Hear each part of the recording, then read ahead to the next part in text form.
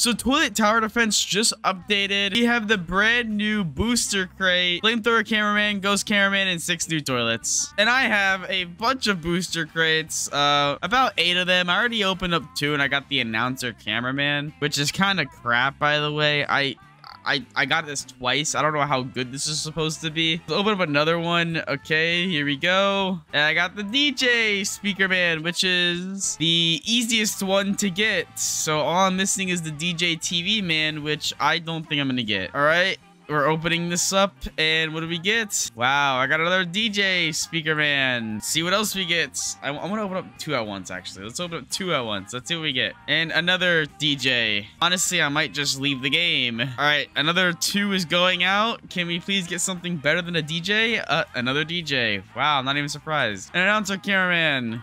Wow. Honestly, we have 2 more left. I don't know if we're gonna get anything. We're opening this up right now. Game doesn't like me, so of course it's not gonna give me anything good. This is our last crate. I don't think we're gonna get anything. And we got the DJ. I didn't even get the TV. God, I was about to smash my mouse. So we got a bunch of announcer cameramans, a bunch of DJ speakermans, and we have the new unit, the Katana Speaker Woman. So as you can see, Slash is on level 1.